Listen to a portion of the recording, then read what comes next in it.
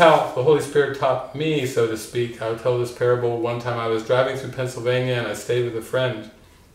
And I'm sitting there meditating and the Holy Spirit's like, okay, today we're going to have a very interesting lesson in perception. I like those. Oh, I'm excited about another lesson in perception. Go to the video store and rent 2 movies. You're going to watch 2 movies today back to back. Ooh, that sounds exciting. I like the Holy Spirit gives me movies to watch. It's really a lot of fun. So I go out, I get the 2 movies, and I'm told the order. Watch this one first, then watch this one the second, and you're going to get the lesson. All you have to do is watch these 2 movies, and you'll get the lesson. So I put in the first DVD, and it's Michael Douglas, and it's called The Game.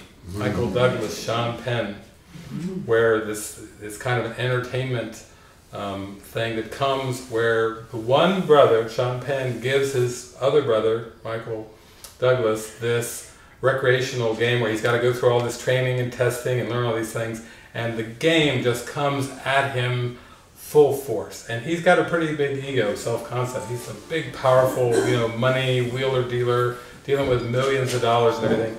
The game comes at him, and he is just fighting back against the game.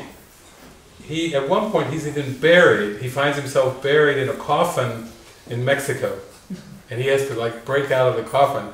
And he reacts so strong because it seems like the world is outside of him, and he's going to fight with all his energy and defend himself, defend the body, and this and this. So I watched the first movie, and I go, ooh, that's a real intense movie. Okay, what's the second one?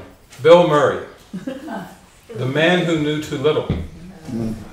I put the movie in, and again it's 2 brothers. Something's going on here.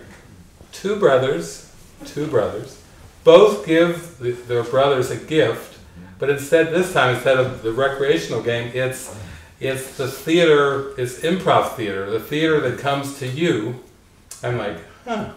So it's both of them is coming at you, and Bill Murray, I watched the second movie, I watched him laugh his way through this whole movie. Meanwhile, as the second movie's playing, they're trying to murder him, strangle him, choke him, poison him, kill him in all kinds of different ways. The same as the first movie, and Bill Murray is absolutely laughing his way through the whole movie. First scene, he thinks he's going to improv, and he's told from his brother, it's going to come to you. So it's all a play. It's just play. It's a game. He's told ahead of time it's a game. Michael Douglas is not. He's told ahead of time it's a game. These 2 guys come up, they pull out a knife, they go, give us your wallet. And he gives over his wallet, and then at some point, they're ready to take off with his wallet and everything, and he goes, oh, guys, come on, give back the wallet now, come on. And he starts being very playful with them. Even though they still have a knife and they've taken his wallet, he suddenly gets very playful with them because he's thinking it's improv. It's just a fun game. And they're so terrified that he's not in fear, that they flee immediately. And then he meets a prostitute. And then he meets people that are trying to kill him, shoot him, poison him. And he laughs his way through the whole movie, never once taking any circumstance serious, because he's already got the miracle in his mind that it's all just play acting. It's just a game. It's not real. It's just fun. And I thought, wow. So I watched those 2 movies back to back, and I was like, okay. Because what the Holy Spirit was saying is, this is what I want for you. I want you to see that these images are not real. They're not who you really are. And you need not defend anything. You can be that playful as Bill Murray was. At one point they tie him to a chair, and they're these Russian agents and everything. They're trying to find out. They think he's an American super agent because he's so defenseless. He's more defenseless than James Bond.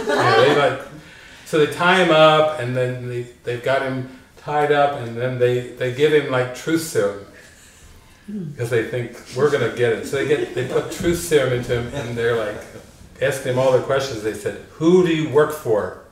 Who do you work for?" Because they think he doesn't know if it's Americans or he works for all these countries because he's like a super agent. He said, Blockbuster Video, Des Moines, Iowa. You know, he under truth serum, that's all he can say, because he's just not invested. He's not into espionage and all these things. He's just so simple. And that's what the present moment is. It's so simple.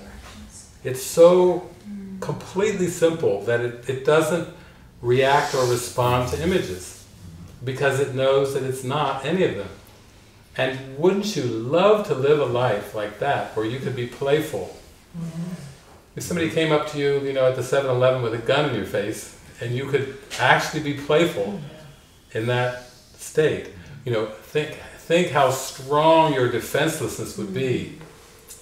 And that's what I've used too when I've gone to like third world countries, or I've gone to places where there are guns everywhere. When I went to Colombia, I've been there a few times, and there's guns everywhere. There's guns at the airport. Up here they give you a body search. Down there they give you the body search with guns. You know, and then I stay out in the rural areas, and there's gunmen guarding the place where I'm staying, and I'm kind of waving, smiling at them. It's fun to be able to smile at gunmen. And play with them. Because if you know that you're not a real character, that this is all just virtual reality, it's not reality at all, then you can afford to be defenseless, playful, happy, joyful.